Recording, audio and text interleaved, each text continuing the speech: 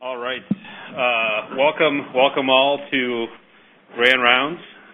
It's going to be a wonderful talk today on cultures and UTIs of the elderly, and it's certainly a subject that I struggle with. So we have two excellent speakers today. The first one is Dr. Saade, who did most of his medical education in Beirut, but he also did a fellowship and a residency here at Case. He's had multiple awards for excellence in teaching and as well as excellence in research in his time in Cleveland. Most recently, he became the medical director for infection control as part of the quality service of the university hospitals. He also had the daunting task of teaching the antibiotic stewardship, and I was an intern on geriatrics. Besides him, we also have Dr. Singh today. She did her internal medicine residency at Weill Cornell University in New York and her geriatric medicine fellowship at Brown University in Rhode Island. She's been involved in many quality improvement projects and has had many publications and poster presentations that have come as a result of that.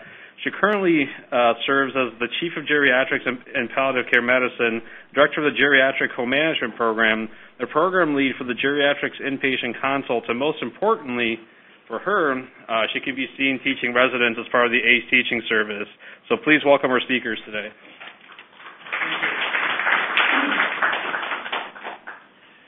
Thank you, Konstantin, for agreeing to read all this about me.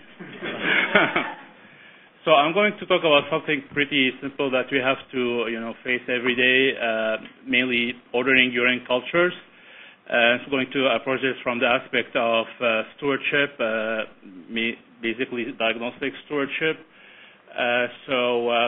These are objectives for today that I will share with Dr. Singh. First, why is this something that we think is important? Why do we want to talk about this? Mainly it's because it affects a lot of people, a lot of lives every year. So every year in the United States, around 3 million patients acquire infections in the hospital, and that leads to around 36,000 deaths. Among those, C. diff is definitely a very important one.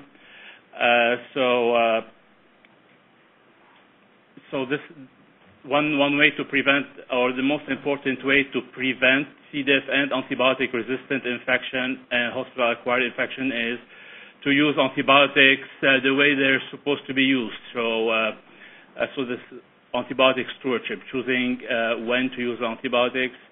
And diagnosis is a very important part of that. So the CDC has identified these urgent threats among bacteria. So I'm pretty sure you have seen at least a few of those.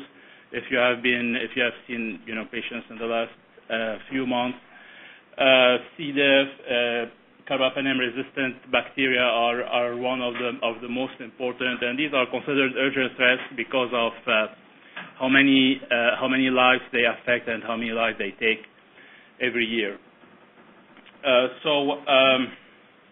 One very important utilizer of antibiotic is asymptomatic bacteriuria.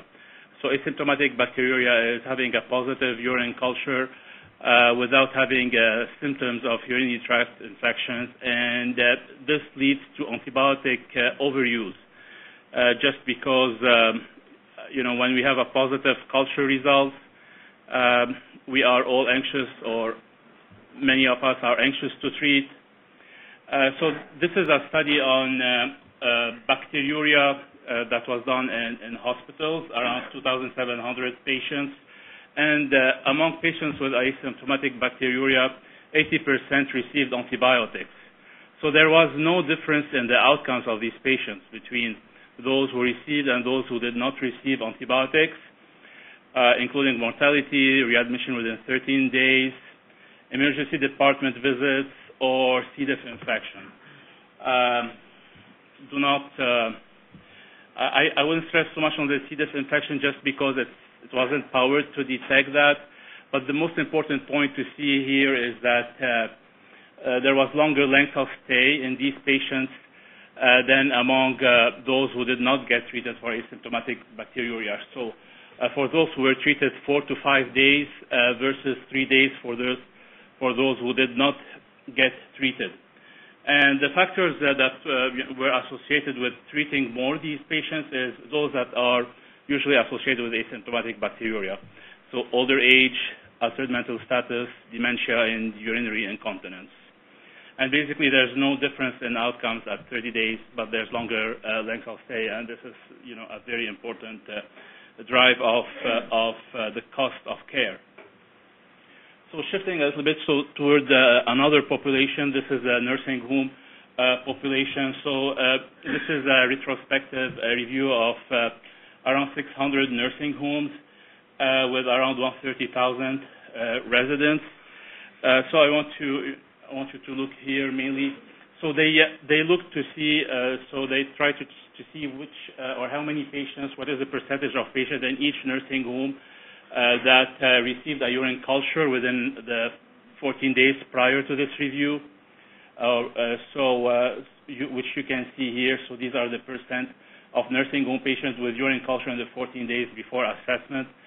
And on the y-axis, you have the percentage of patients who received antibiotics in the nursing homes in general. So as you see, there's a direct correlation about how many received a urine culture and how many were treated with antibiotics. We're not talking about how many had urinary tract infection symptoms or how many had positive urine culture. We're just saying that those who overutilize urine culture testing will also overutilize antibiotics. So there's a direct relations for this that doesn't really go through whether they did or did not have a urinary tract infection. And that doesn't also stop for antibiotics used for usual urinary tract infections. So it's not just for nitrofurantoin, for example, or Bactrim, but that's for also quinolones and other antibiotics. So what is diagnostic stewardship? What is this concept? And I want to introduce this to those who are not very familiar with it, just because you're going to hear about it a lot in the next few months on the wards. So basically, it's similar to antibiotic stewardship. So there's some coordinated guidance and intervention to improve the appropriate and timely use of microbiologic diagnostics. So when to order urine cultures or any cultures in general. So basically, it's choosing the right test for the right patient and at the right time. So the first question is the test appropriate for the clinical setting? Do we need a urine culture now? Will that affect the treatment? Do we need a chest x-ray now? Will that affect the management? Does this patient in particular need this test? And at the right time, meaning sometimes some tests will not be available until days or weeks before, at a time where, they're not going to be very useful. So that's also taken into consideration. So there's multiple steps to apply, or where this can be applied, from selection of the patient, depending on the patient's symptoms. So the patient doesn't have symptoms of urinary tract infection, doesn't have dysuria, for example, or other symptoms. That means that they don't need a urine culture or a urinalysis, basically. So nothing will replace that step. Everything we're doing here or everything we're talking about doesn't really take the place of your clinical judgment. It's just a way to supplement your clinical judgment. So this is basically maybe the most important step there. Avoiding doing the test in the patient who doesn't need it, that's kind of the most important step, basically. To the specimen collection and processing, avoiding contamination. Don't get a urine culture or a urinalysis, for that matter, from a urine catheter that is pre-existing.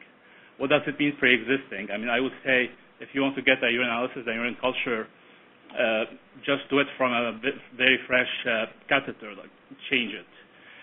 So there's different studies about different, time periods. 48 hours seems to be the time that comes up a lot, but there's not really, a strict time period for that. So avoid contamination. So that's also part of stewardship. Positive results will lead to antibiotics regardless of whether you think it's a contamination or not in general. Also lab thresholds for culture identification. That's why, in our lab, if there's a contamination, there's more than 2 bacteria that doesn't get reported because that's an element of antibiotic stewardship. It doesn't mean it's negative. It just means that it's contaminated, right?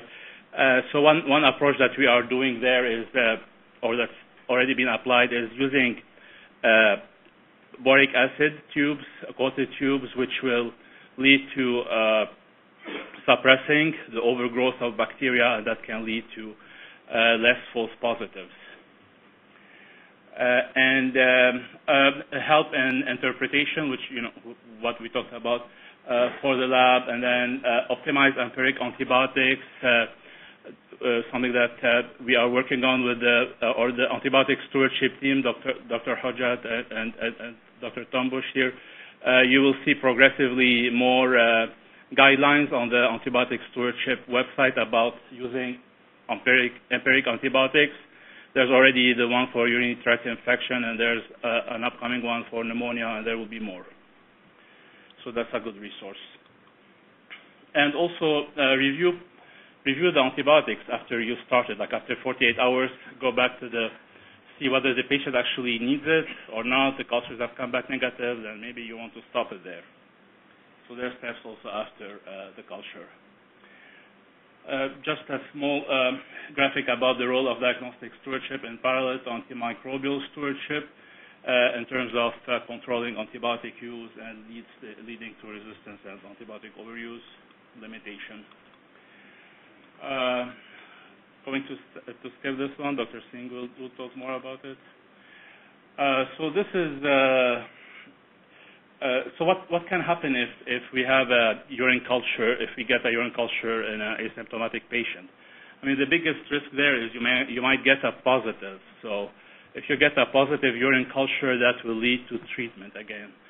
And that will lead to side effects, that will lead to antibiotic resistance, that will lead to cost, in addition to the cost of the urine cultures themselves, but also the cost of antibiotics, length of hospital stay, and the other factors. So the intervention that we are that we are working on applying now, and that will probably be done in mid to early April, is what we call reflex urine cultures, meaning that the steps or the orders that you see on an EMR, especially for inpatients, they will change around mid-April. And you will not be able to order urine culture on its own, except for some indications that we will talk about. In general, if you want to order a urine culture, you have to order a urine analysis. And if you have positive criteria, which are more than 10 white blood cells per high power field, positive leukocyte esterase, and positive nitrite, that will lead to a urine culture if you have ordered it. So not every urine analysis will lead to urine culture, just if you already selected urine analysis plus culture if indicated. You will still be able to order urine culture for certain patients, mainly pediatrics, pregnant women, patients who have upcoming urologic procedures with risk for mucosal breach, and patients with ANC less than 500. So neutropenia and severe neutropenia. Other patients will either get a urine analysis alone or a urine analysis with culture if indicated. You will also be asked to enter symptoms or an indication for the culture. Basically, if you have a suspected urinary tract infection. So that's basically when do we suspect a urinary tract infection? And a patient who has a fever, if there's a fever and one or more of the following: urgency, flank pain, chills, shaking chills, urinary incontinence frequency, hematuria or suprapubic pain, then we recommend ordering a urinalysis with culture if indicated. Or if there's no fever but there's dysuria, and then 2 or more of these symptoms too.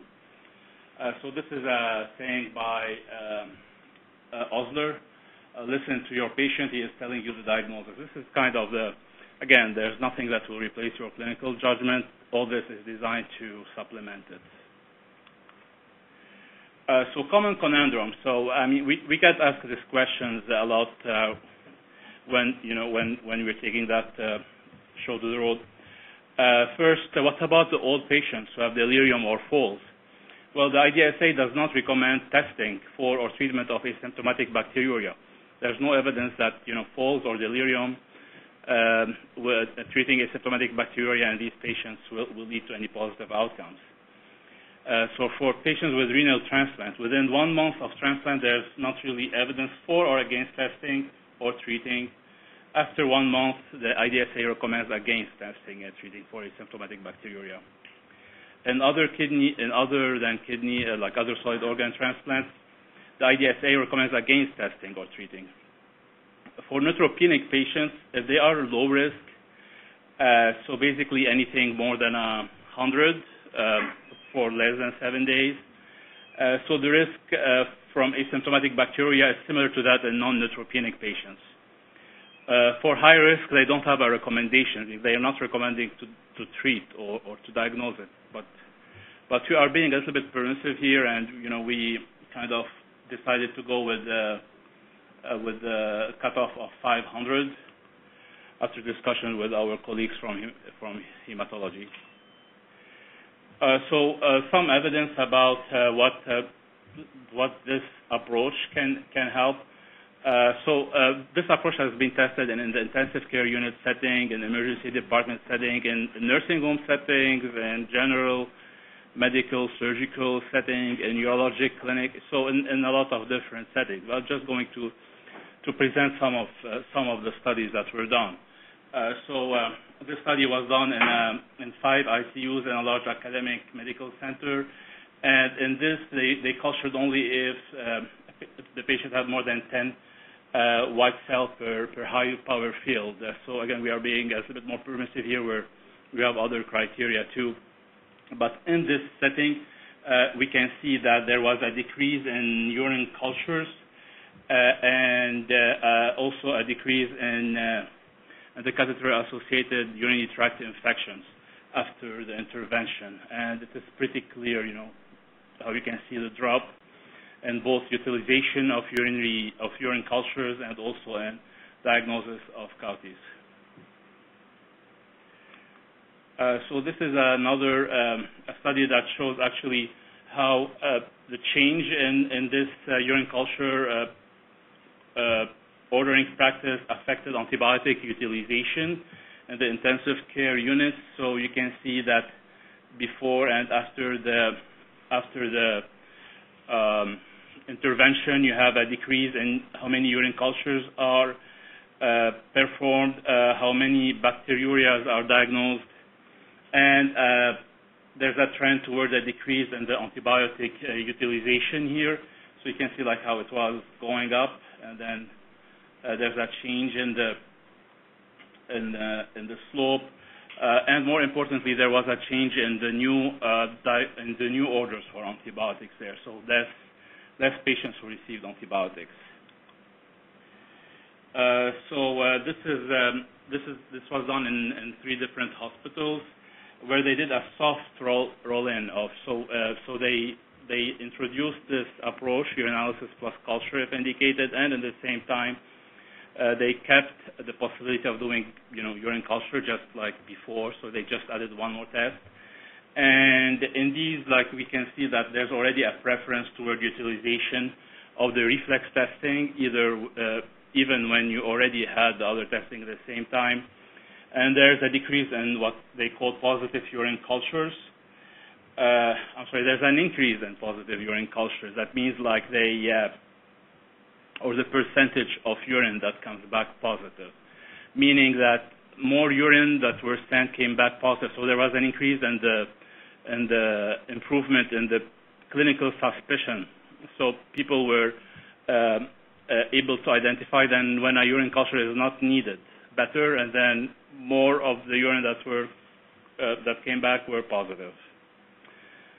I'm mixing a little bit my words. I'm confused here, so I'm not sure if that's clear for everybody. It's just that basically it shows that they had better clinical suspicion, and also they prefer to use the reflex testing even if they had the other tests.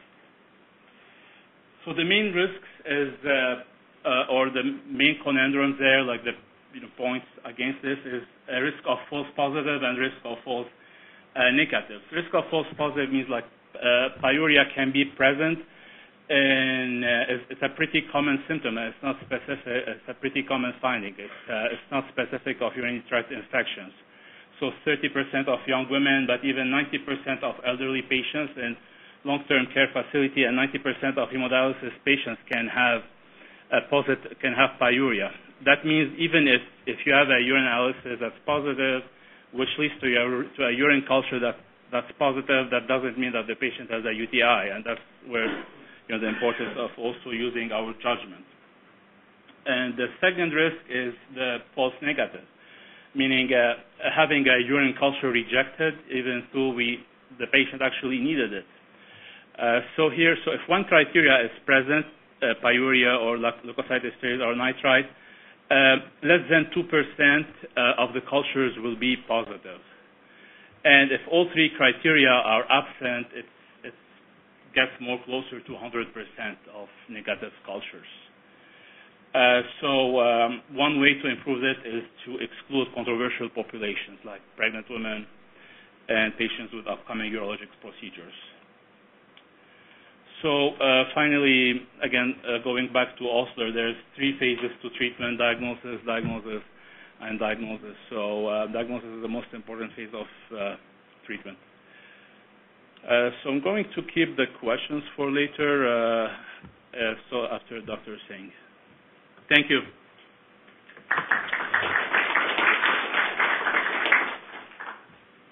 Thank you, Elie. So I'll talk a little bit about how we are implementing this program, this diagnostic stewardship that you heard about at CMC and other system hospitals. So here I'll take a few moments to talk about our CAUDI journey, which we undertook in 2012. In the initial part of the project, the interventions were mostly around dissemination and standardization of knowledge and practice among the nursing staff around catheter care and UTIs. From 2016 until 2018, the interventions were around, again, dissemination of knowledge around catheter use, judicious catheter use, and introduction of alternative devices, making the equipment available in our system hospitals. And we worked on launching the Foley order set, and that went live in 2019. So with the launching of the Foley order set, I would like to show you how that has affected our Foley utilization rates.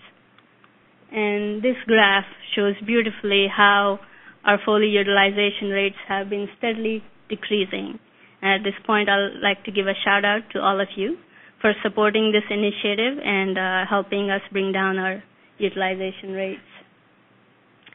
So which brings us to the next part of the journey, which is diagnostic stewardship. After you have prepared the soil, so to speak, of judicious catheter use, the next step logically is, well, are we doing a good job of testing? So that's where diagnostic stewardship comes in. And we heard about what is the right thing to do and why it is the right thing to do from Dr. Saade's talk. The question here is, how do we do it? We all know the right things to do, right? But it does not always translate into practice. So I'll try to answer that about how we can do it, and to help fill that gap is implementation science. So evidence-based medicine essentially guides us on the facts of what are the right things to do. And quality improvement, basically how it works is it looks at recurring problems and the processes and then tries to fix them. So it's going backwards. Implementation science is what helps us do right things right. So it marries the two, EBM with QI, and then you get to study, what's the right process to get to the right result. So to do that, we started off first with figuring out what's the goal of our diagnostic stewardship program. So as you can tell, it is to reduce overdiagnosis and reduce overtreatment by increasing urine culture appropriateness, right? So there are a number of steps that you have to do or go through to reach that goal, urine culture appropriateness. And so to get more clarity on that, we figured out what are all the things which affect that big goal. And then we created these 4 areas of potential change. So the steps are, first you have to order the test, and then you have to collect the sample. You have to transport the sample, and in the lab they have to process the sample and then report on that. Each of those areas of change, of potential change, have smaller steps in them. So when you consistently do right things in the smaller steps, then only you can get a significant change in the bigger change area. So we laid out all the steps that could be impacting our overall goal. So for example, at the stage of ordering, we might be ordering urine tests routinely if they are part of order sets, admission order sets, or pre-op order sets, or post-op order sets. So we aren't necessarily using the right judgment when we make that decision to place that order. We all know that, you need appropriate indications to place the order, but we don't stick to that all the time. And so also what makes it challenging is there's a number of orders in the EMR. So you can order a urine test by just ordering urine analysis, or by just ordering urine culture, or by ordering the 2 of them together. And as Dr. Saade mentioned, there are special populations where you would need to test regardless of if there are or there are not symptoms. So a mix of all these smaller processes, when done optimally or suboptimally, makes the bigger change area harder or easier to manage. So that's how we set about setting these smaller processes out, laying them out so that we could intervene on them. So going back to the ordering process, you heard a little bit from Dr. Saade, and I would like to add a little bit more. So when we order the UA, we often see patients that they are started on antibiotics and there's a UA in place, but not necessarily a culture. So how good is a UA to predict a positive UC or a positive urine culture? It has a sensitivity of 81%, but a specificity of only 44%. So not all UAs turn out into positive UC, but you have already started the antibiotics on that patient. Then UA is an even poorer predictor of UTI, because UTI is a clinical diagnosis, not a lab diagnosis. So UA has only 31 to 46% positive predictive value. And that is partly because of high rates of ASB in the population. So UA by itself doesn't do much to help us in making a diagnosis or treating or not treating UTI. Similarly for UC, if you just order an isolated urine culture, it has a 5% false positive rate, and you end up treating them. And also a higher false negative rate, again, due to if the sample was collected when the patient was already on antibiotics, or problems with sample collection and processing. So by themselves, both of those tests are not of much use, and a little bit to see about how it impacts the patient. So 2 studies I have quoted here. They looked at adult inpatients in the hospital in one study and looked at all the urine analysis orders. 62% of the orders were just UA by themselves. 82% of them were placed in asymptomatic patients.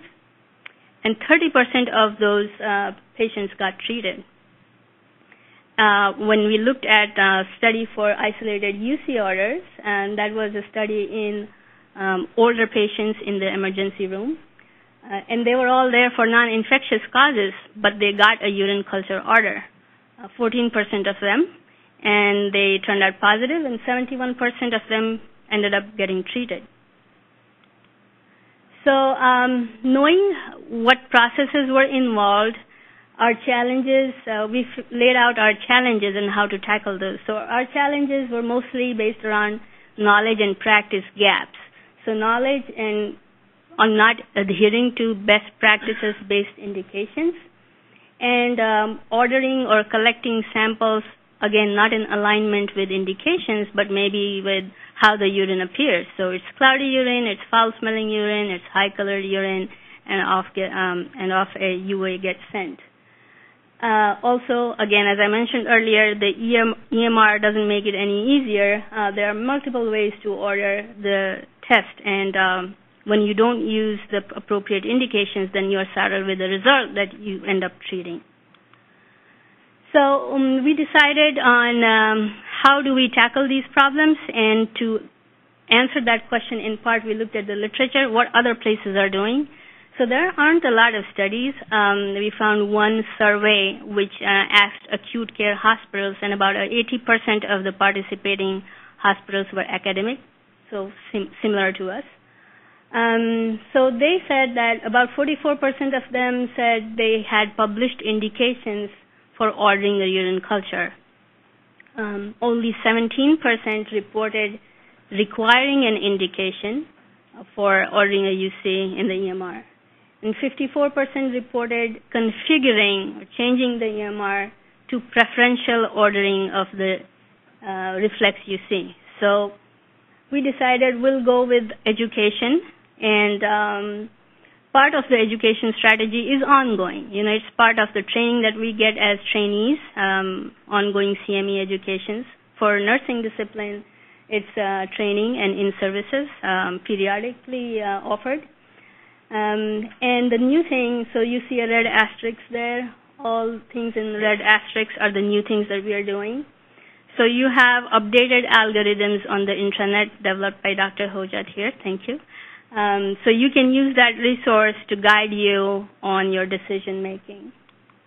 And these are just the snapshots of what those algorithms look like. So then I looked to the literature again, this time at the literature of implementation science, to see, well, how good is the educational strategies. So I came up with a few numbers here. The literature threw up a few numbers. So when you do a mass dissemination of education in the form of printed materials, let's say your pocket cards or your pamphlets, or even the intranet, then it has an impact of maybe ranging from 4 to 14% on how the process gets changed. So education does not necessarily translate into a behavior change. And so that's what we found, that education, passive education, can affect change by 4 to 14%. But it is not as costly, and it has a high feasibility. So those are the advantages that this mode has. The other way of imparting education is what Dr. Saade did just now, opinion leaders, right? So a content expert comes and talks to you, and so by themselves, they may not be as impactful. But if you add on academic detailing, which means the content experts comes to a group of providers in their setting and talks to you face-to-face, gives you feedback, that bumps up the impact of that intervention to 10%. So maybe from 6, they'll go up to a 10%. The cons are that it is costly and it is resource-intensive. The other way to do it, that you couple an opinion leader with some performance gap analysis. So you do at the initiation of your intervention, you see what is current state, what are we doing. And then after you have imparted the education, you do audit and feedback. So it's a process of regularly assessing, did that intervention translate into changed behavior, and then you give feedback. From the high-performing institutions, we know that when feedback is done right, it is impactful. So what is the right kind of feedback? It's something which is actionable, something which is timely, it is individualized, and most importantly, it's non-punitive. So that was for the education, and then we knew that by itself education wouldn't help us much. So we looked at the EMR, and again looked at that survey to inform us on what we could do. So the literature does talk about ways in which you can modify the EMR, but there aren't specific statistics attached to it, just because there aren't a lot of studies done in this way. So you can use passive CDS messages. CDS is clinical decision support. But passive messages, when they pop up, they may cause alert fatigue, and you get used to it and nobody reads it. The other way to do it is you have informational alerts which require an action. So you have to click on something to say, yes, I agree, or I read it, or I'll make a change, and then it lets you move on. But those will be considered intrusive and may add to the click burden, may not necessarily change the practice. So our strategies were, and some of these have been ongoing, so you already have a reminder attached to the orders that you place. So if you have a UA order, if you look at it closely, it tells you to put it on the indication. There's also availability to text in your indication in current state. What's new here is that now we'll be requiring a hard stop for indication. So we will be needing our clinicians to put in an indication before they can place the order. And our process of measuring and studying this intervention would be audit and feedback. So how are we doing on the use of the new order? So going back to the next phase is the collection and transport, and to look into how do we make changes in this area. We again figured out, well, we need to know what are our goals. So the goals are to reduce contamination and reduce overgrowth. And I'll quote a few studies just to show how it impacts what we do. So a study looked at contamination rates, and the ideal time that they say from collection to processing of the sample is 2 hours or less. So the study looked at samples which were processed 4 hours or more, and they found a 10% increase in colony counts. And when the samples were processed like 24 hours or after, the colony count grew up by 135%. So, yeah. And then there are many challenges associated with what you do for collection and what you do for transport. Our challenges were, again, knowledge gaps. So what is the best way to collect? From what source? You know, because sources could be a number of sources. It could be a catheter. It could be a non-catheterized patient. And then the knowledge gap on how it impacts the results and how do those results impact our patients. So if we don't know what's the distal outcomes and how they affect, then, you know, we may or may not be able to change our practice most efficiently. And then we had the challenge of the practice gaps, that there was a huge variability among the staff on how they collect samples from whichever source. And a study did look at nursing staff in an institution, and about 83% of the respondents said that, well, we don't send the sample from the drainage bag. We always send sample from the sampling hub or port. But in that same study, and the same respondents say that they observed their colleagues doing that only 50% of the time. So there is a gap in what we do in regards to what's the best thing to do, but there's also a gap in perception and practice. So we perceive we are doing better, but we may not be doing so well. And also there was a huge variability in the equipment that we have on our floors in the hospital and in the system, and how to best use them so that there's no contamination, there's no breakage of seal during transport. All those issues are a problem. So from the system issues, I talked about the various collection devices. And So if you don't have a preservative in your collection devices, the next best thing is to regulate the temperature. The temperature is about 2 to 8 degrees. Not all floors have the same proximity to lab.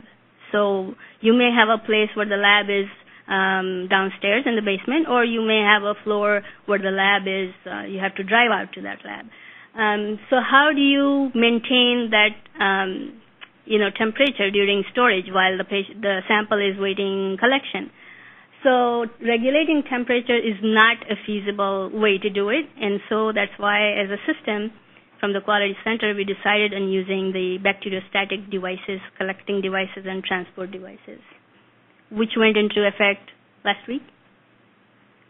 All right. So our strategies, we again looked at that survey. What do other people do? What do other hospitals do? Almost all the respondents said that we train our nurses on appropriate urine collection technique. That is part of standard training, and that's what we do as well. So the new things that we are doing is you will be using devices with the chemical preservative, which we have already started last week. Make that equipment available in all our system hospitals, in all our floors. Here, withdrawal of alternative equipment. So the things that we are not going to be needing should not be available for use. And then again, periodic audits of are you using the device and what are your challenges, and then work on those to improve that. So education to patients on midstream urine collection is not very common in the inpatient setting, and it's really hard to implement that. And there was a study which looked at that in hospitalized patients, less than 5% of the patients performed the procedure correctly. And that same study reported a contamination rate of 60%. So the next step was lab processing practice. What are the interventions we could look at to change that area?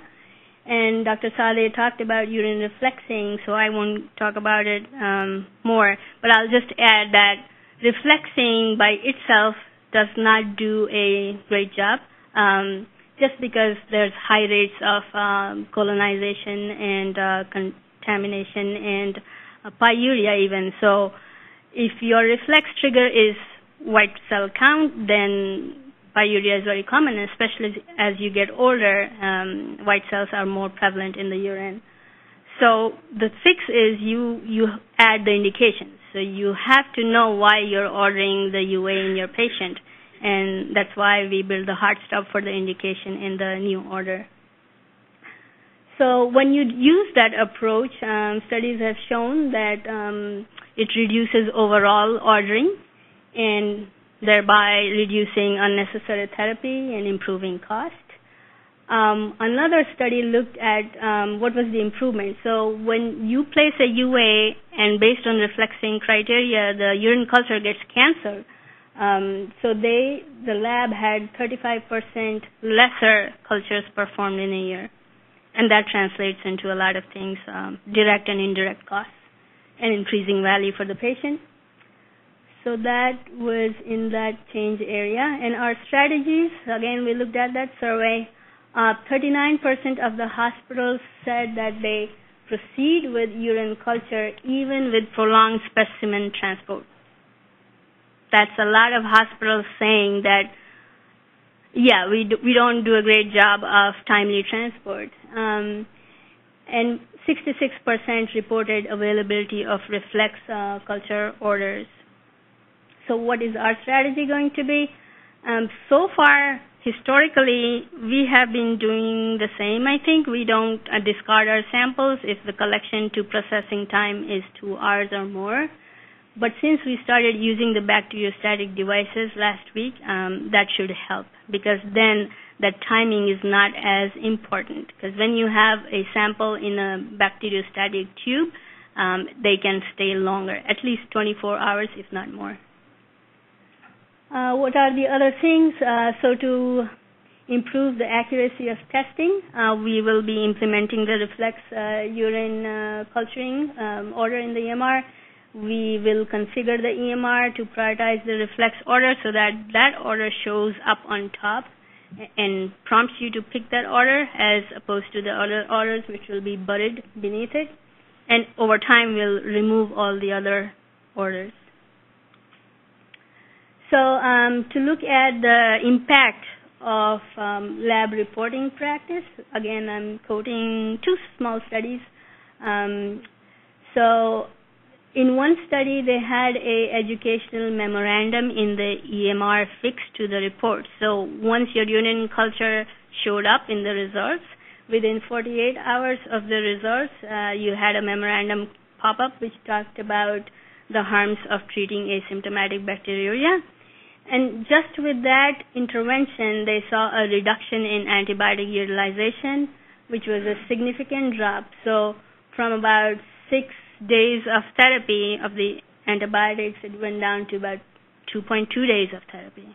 So that translates into safety things for the patient and cost for the institution.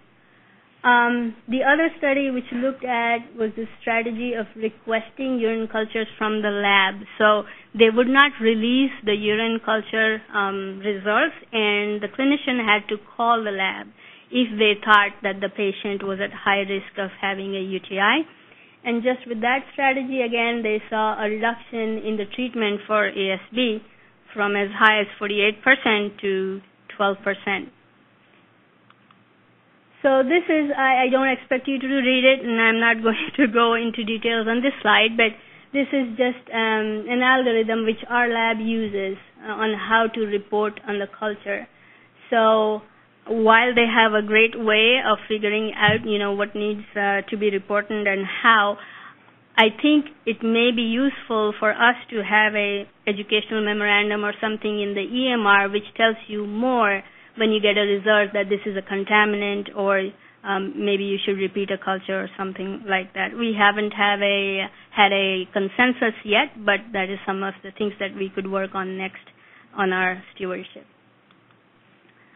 So again, we looked at the survey to see what other people are doing on lab reporting strategies. So 90% of the respondents reported said that they report a mixed urine culture and they don't do any further workup with it. So there would be no organisms and no medication sensitivities, which is what we do here as well.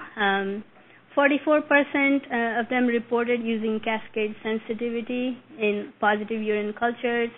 44% reported with selective suppression of certain antibiotics, and 29% reported all antibiotics tested. So our strategy here could be, again, we don't have consensus yet, but those are areas of potential discussion and moving forwards to figure out what we need to do.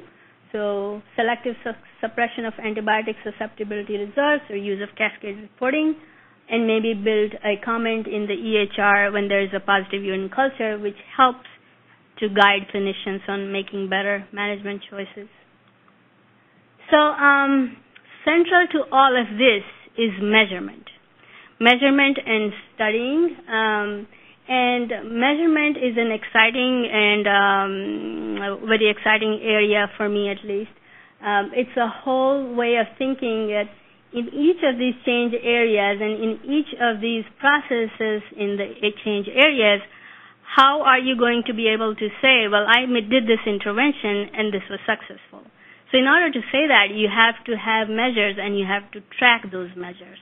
And so I didn't go into details, but that is the way that you would do ideally to keep all these PD/SH cycles running in all these change areas, and eventually these wheels will move your overall goals in the direction that you need to go. So finally, the most visible intervention to all of you is the order, and this is what it would look like. So there are 3 things that you absolutely need to put in. One is, what is the source of the sample? What is the site? Catheter status, does the patient does or does not have this catheter? And then indications. What are your reasons for sending this sample? You can also use the special population box if you need to. And then the signs and symptoms box looks like this. So I'd like to give credit to all the team members of our Diagnostic Stewardship team here. Thank you. And we'll take questions now.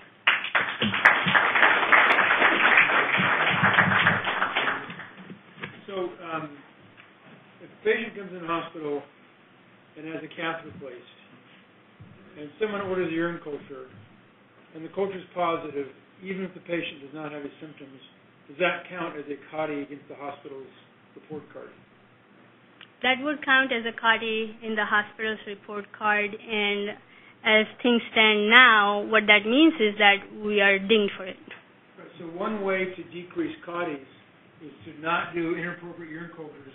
Well, first, don't place catheters and take them out when you should, but don't do urine cultures on patients with catheters without symptoms. Mm-hmm. And I know that other institutions, they've reduced their CAUTI rate pretty significantly by controlling urine cultures, which it seems like maybe what you guys are doing. Mm-hmm. Yeah. We're at that phase, yes. Yeah, that's excellent. Question for Elie. So in your slide on clinical conundrums and specific groups that you, pregnancy and people who are urologic procedures, you said asymptomatic bacteria, but what if the symptom is actually delirium? So, which is one of the most common reasons that people have urinalysis cultures in the geriatric population. Actually, so we associate delirium and falls with urinary tract infection. However, that's not evidence. So there's no real evidence to base that on. And delirium is not considered a symptom of urinary tract infection for this. And there has been studies in patients who had delirium and as like the whole or as the main symptom of diagnosis for a UTI, and treating bacteriuria or treating them as UTI did not lead to any improvement of outcomes. So delirium and falls are not considered as part of the symptoms for UTI. Can I add something? Yeah, That's a myth. Yes. So I'll just like to add something. So yeah, that's popular belief, and I mean, in the nursing home patients who has dementia, who doesn't complain of dysuria but has decreased PO intake, a little bit of confusion. The next day they have a low-grade fever. The next day they're in the ER with urosepsis. So I guess that's what Raj's talking about. I mean, is that change in behavior an early symptom of a UTI? So it's not a specific symptom for UTI. Right. So there it can be, but the key to workup is figuring out what are the other contributors to the delirium, and maybe you'll find. So if you find something, let's say you find a metabolic problem, AKI or hypercarbia, you control that, and the patient's symptoms would improve. So you give them a period of monitoring to see what the patient is doing with your intervention. If things are still going south, then yes, it makes sense to treat the UTI, which could be an ASB. So that is what they recommend. Even the Choosing Wisely and the AGS recommends this approach as to figuring out what else is causing or driving the delirium and keep UTI as the last.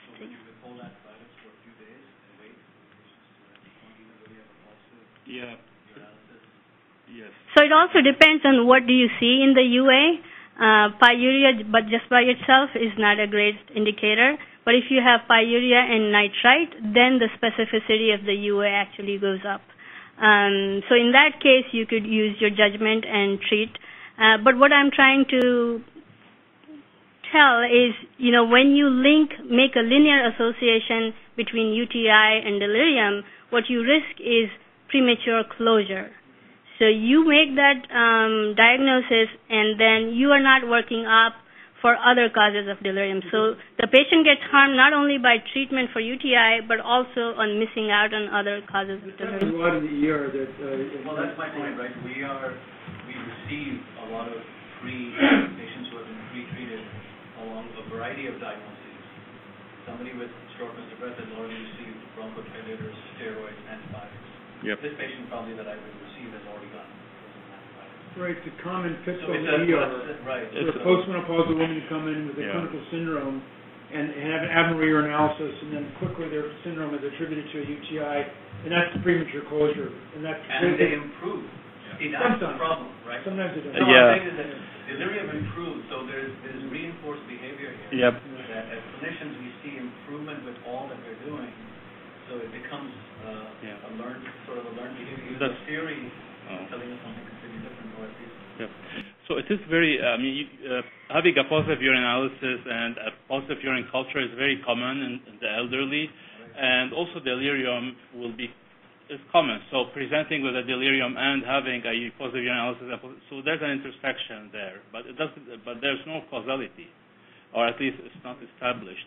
And they will get better because also of other things like rehydration. And just because we're out of time, I'm going to cut the conversation off because this is a great conversation. It's after 1 o'clock. The take-home message is don't order urine cultures unless there's a good indication, and including symptoms. And don't treat asymptomatic bacteria. Yep. Thank you. Thank you.